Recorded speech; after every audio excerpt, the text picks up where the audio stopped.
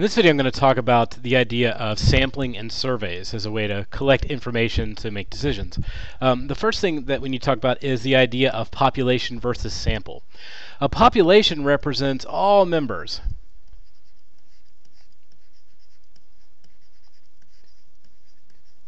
of a set.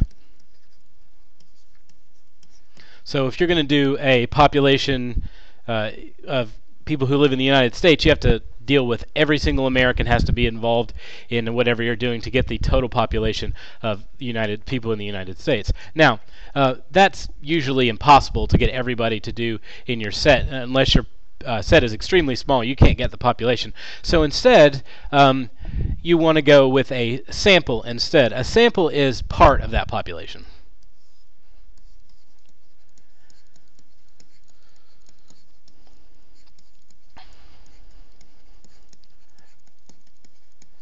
So if I was dealing with the idea of here's my population,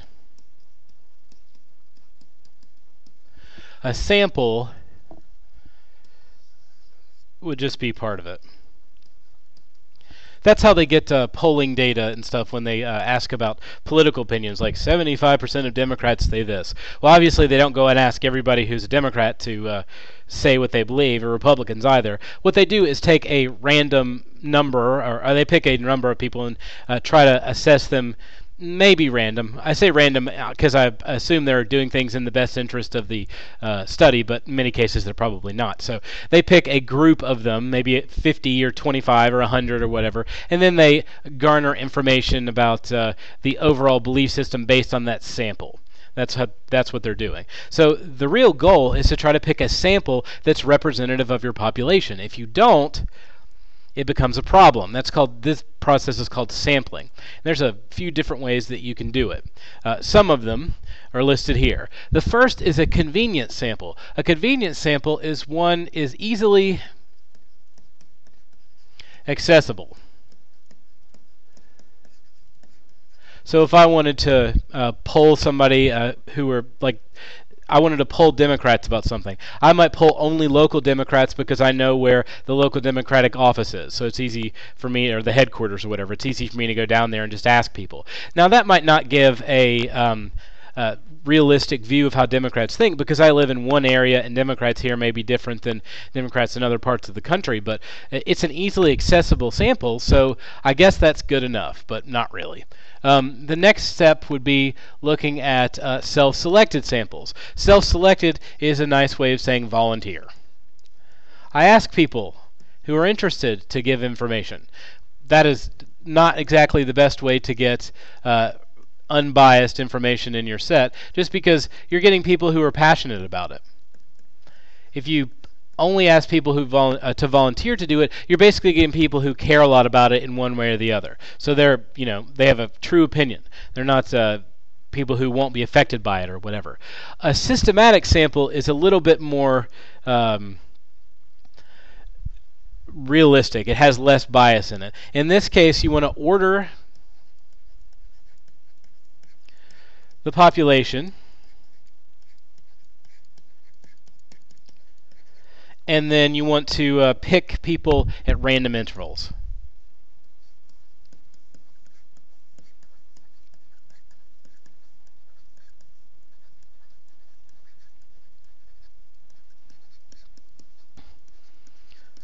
Like if there's an elementary school and they need to assess something about field day or whatever, it would be ridiculous for them to go and the teacher who's assigned the activity to do the survey just picks people from their class because it's convenient. You're only getting maybe he or she's a 5th grade teacher. You only get 5th grade kid information. That doesn't help you. A self-selected sample is, hey, who wants to fill out this survey about field day? Well, some people who may be really interested in field day just don't feel like it, or don't like the survey or whatever, so they just don't do it. Or you have to go online and they're trying to do other stuff, whatever it happens to be. A systematic sample would probably split the school, which it already is, into classes, so you make sure that some people from every grade, and then you have an interval system to choose. Like maybe you go down the roster and you choose every third person until you get 6 respondents, which means you could potentially get somebody. You get the 3rd person, you get the 6th person, the 9th person, but then if the class only has 15 in it or whatever, then it'll cycle back around, so there's a chance you'll get the people who you missed before. So that's a systematic sample. You've organized it, you've organized the population, and then you use an interval to pick people, or maybe randomly, like you have them pick 6 people or whatever it happens to be. The other type is random sample. And this is where all members of a population are equally as likely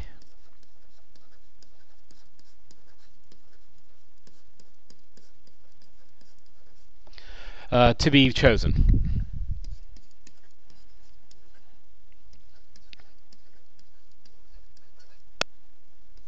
Now, a countrywide sort of random sample is very unlikely. You're going to pick from certain things. I mean, you can't get everybody. But if we're in our school scenario, for instance, if you just put all the kids' names in, no matter what grade they're in, all in, and you pick 50 of them out, and you shake it up each time and whatever, it's a random sample. So it's possible to do it if the population is small enough and make it legitimate. So those are the sampling types. So convenience, it's just easy for the person who's doing it. So the person who's sampling, it's simple for them. Self-selected sample means that they volunteered.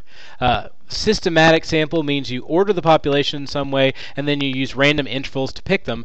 And then a random sample, with everybody has the same amount of likelihood to be picked for the survey as anybody, or for your sample group as anybody else.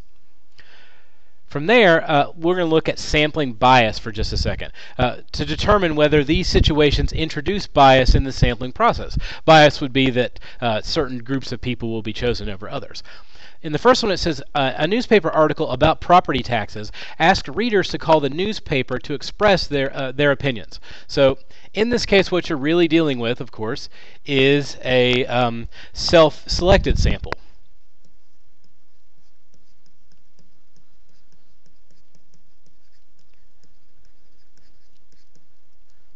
Not sample, sample. And this is a bias method because you basically get the passionate people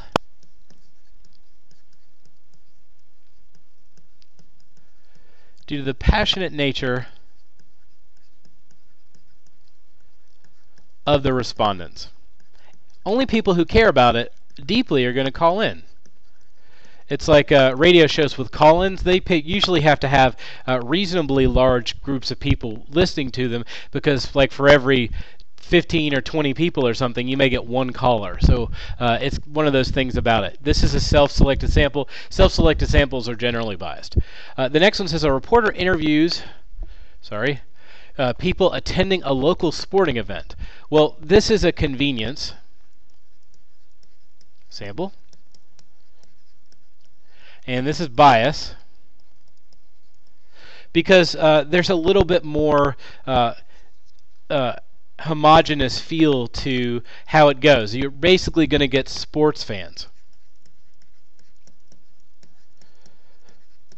One of the things in the local system that I'm working in is they want to put turf out on the field. Well, if you go to a football game and ask the people who go to the game, a lot of them will say that they really support the idea of having turf. But if you go, to the library or something, they may say, well, couldn't that money be spent on books or whatever it happens to be? So in that case, you're adding bias into the situation by picking like-minded individuals, people who'd spend Friday night at a sporting event or whatever.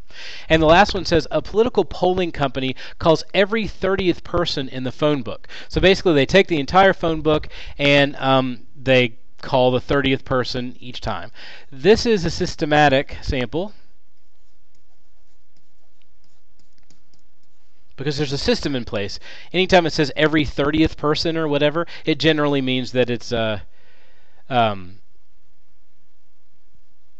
it's systematic. I'm sorry. Now, is there bias in it? Possibly.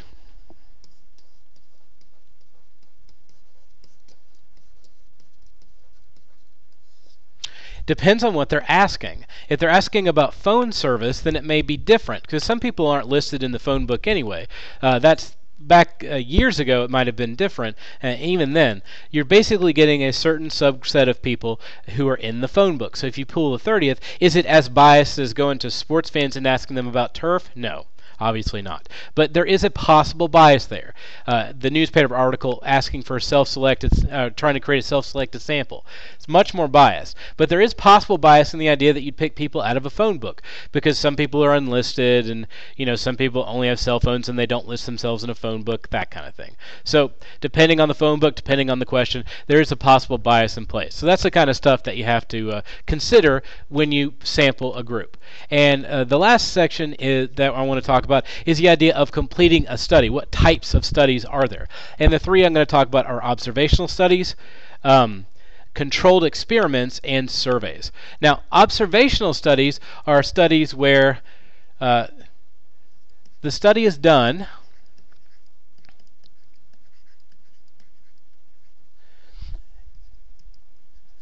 in a way that does not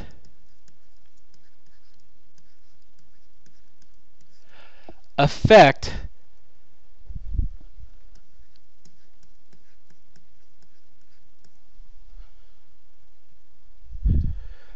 the sample group. So an observational study is just kind of where you watch what was going to happen anyway. You're not affecting it, you're not changing anything, you're just sort of observing what's going on in the regular scenario that's there. The next type would be a controlled experiment. In this group you have two groups. You have the control group,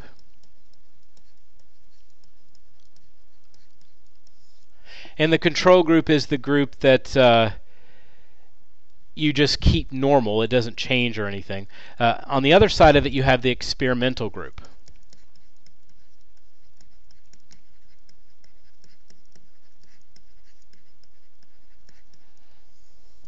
The experimental group is the one that you actually impose treatment. So you actually do something to them, whatever it happens to be. And the control group just stays the same. So they're the status quo group. The nice thing about the control experiment is that you have some idea that what you're doing has an effect outside of anything else. Like you can see that specific change affected the people in the control in the experimental group versus the control group. But it's not always the best way to do it, and there are certain things you can't do. There are certain rules about whether you're legally allowed to affect one group and not affect another, and it just sort of depends on the scenario. And the last one would be a survey. The survey is when you ask all members of a sample set